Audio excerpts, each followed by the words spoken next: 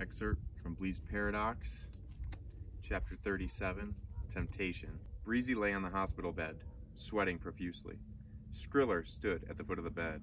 Orby was in the corner of the room, shackles around his wrists and ankles, but he wasn't chained to the wall. "Look at you now," Skriller mocked.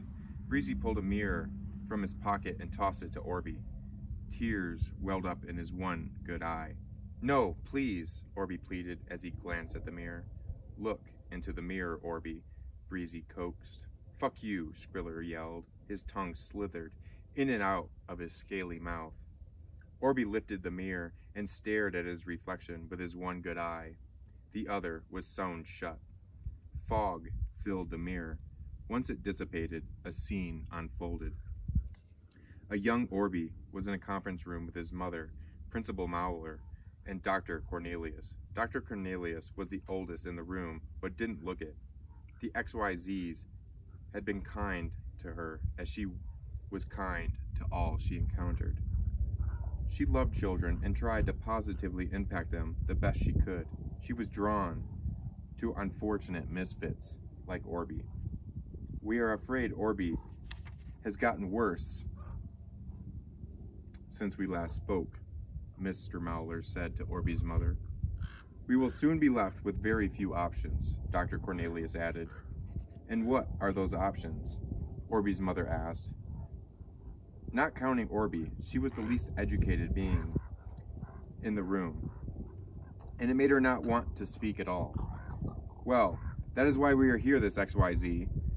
If Orby refuses to talk to Dr. Cornelius again, this XY, we're going to have to expel him from this school," said Mr. Mowler. "No, you can't," Orby shouted. "We can't have students openly disobeying teachers in the classroom every XY," Mr. Mowler sternly replied. "He's right, Orby. All you have to do is come to my office and talk to me. Please, Orby." Dr. Cornelius extended her hand across the conference room table towards Orby. "I want to graduate with my friends," Orby said, looking down at the part of the table directly in front of him. "Too ashamed to even look at them, you coward?" Skriller asked. He paced behind Orby, sniffing him, tongue slithering into the boy's ear. "We want you to graduate with your friends, Orby," Dr. Cornelius replied. Orby's mother looked at him. "What's wrong, Orby?" Her amaranthine skin turned cerise. Her brown clothes turned white as she morphed into Nurse Nicky. "What is wrong?"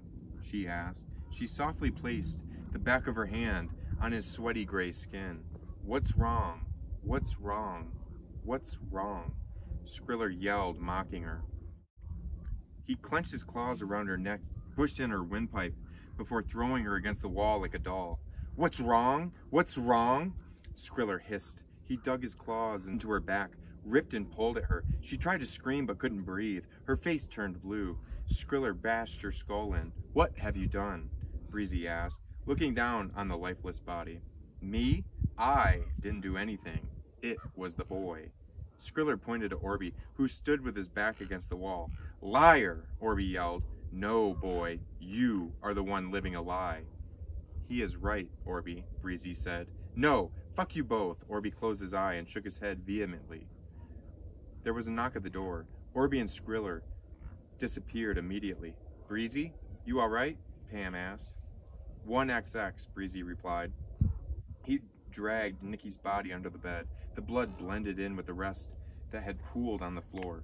Breezy opened the door. Those blue eyes were there to meet him. Instantly, he was lost in them. All his problems gone. She blushed and froze his conscious mind. With a smile, hi. Her voice was so comforting, yet seductive. She knew who she was, and the physical presence she brought to any room. Yet it wasn't that. It was her bright blue eyes that swept him away every time. "Why, hello." Breezy lifted her hand and gave it a kiss. "Are you feeling any better?" she asked, weightless. "Only just now," Breezy replied, looking into her eyes again. When he gazed into her eyes, the only thing that mattered was her happiness. Everything else was white noise. "What are you up to this XY?" Breezy asked. "Like everyone else, deciding whether to stay or leave. No one is going to get hurt. Judge Malign showed everyone the Roositary army that is headed here. They could be here any XX now. Do we have time for a quick interview?" Breezy asked. I'm not sure. Not an XX to waste, then. Breezy smiled as he danced out of the room. Zren set up 2 cameras. What do you want me to ask you? Anything. Surprise me. You sure you don't want me to set you up for what you want to say? We don't have much time. Time is relative, Breezy smirked. Rolling, Zren said as he pointed to Pam. Hi, Pam Weaselby here with Breezy, she smiled, looking from the camera to the cloaked being sitting in a chair to her left. So, Breezy, what made you break out of Lockheed and fight the Roositary? Why does any change occur? The universe craves it. Persistent, incessant change. This free-floating planet has undergone vast changes over its storied existence. Billions of XYZs, and unlike most planets, it doesn't revolve around one star. It floats through space, traveling from galaxy to galaxy, running into different planets which contain their own species. I must say that it's the most fascinating of all the planets I have ever been on. Interesting, Pam said, completely enamored watching Breezy speak. His eyes and body movements were intoxicating. What are your thoughts about the character Mert, the one that has captured the attention of so many children on this planet? I think Mert showed children that they have the power to question everything in the universe, as they should. It showed children that they matter, that they have a place on this free-floating planet that adults no longer have. Oh, how so many adults wallow in that feeling, chasing the good old XYs, trying to replicate them, not knowing they are trying to live in something that is dead. Their youth becomes a feeling that will never be obtained again. They go on living their entire lives afraid of death, having a book tell them if they don't behave, they will go into a black abyss filled with torture. Mert showed the children a glimpse of what their future can look like that goes beyond that way of thinking, that anything is possible in this universe, that they are not to be contained by the limits of a steel desk. Their physical bodies can do anything they put their minds to. So you want children to live outside of the Otheotaurus? Is that what you were pushing for? Generation after generation, living under the teachings of one book that was written thousands of XYZ ago. Can you wrap your head around how much progress has been lost in that time? Where consumptions could be this XY if these teachings hadn't been ingrained in them before they even knew how to psychologically defend themselves? These kids don't stand a chance with the knowledge these advertisers possess now. They stick needles in their eyes and their temples, measuring brain waves through processes, learning new ways to get them to spend skin off their own back. That is very powerful, Pam said, as she contemplated what to say next. That is all I can give, Breezy said. He stood from the chair and walked over to the hospital bed to lie down. Little Orby sat in the living room, wearing nothing but his white and red underwear. The lightbox needle penetrated his temple as he watched Bat Boy beat up his arch nemesis HQ.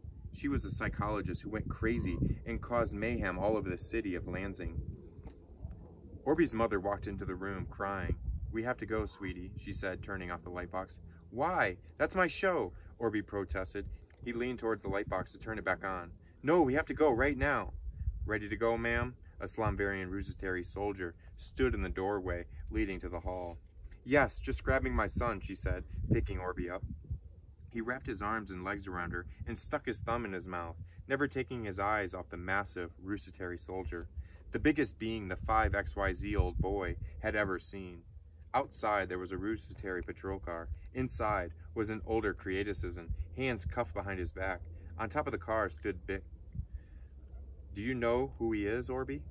He asked, eyes glowing, a wide smile across his face. Breezy blinked. When his eyes opened, he was no longer himself. He stood, skin steaming, vermilion scales spreading across his face.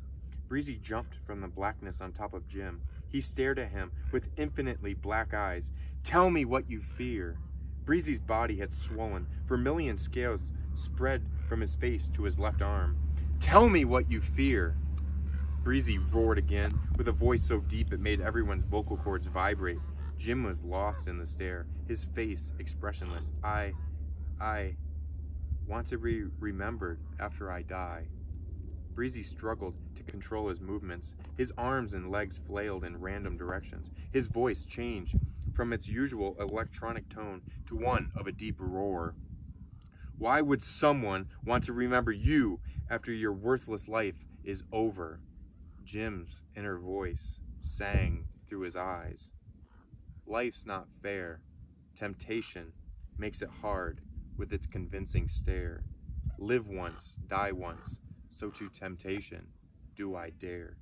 Temptation, always lingering, whether good or bad, something always there. Life's not fair. Beware. Live with care. Pick and choose what to do. Temptation isn't rare. Near or far, light or dark, temptation will make its mark. Why are you here? Let me be. But can't you see that it's temptation that will set you free?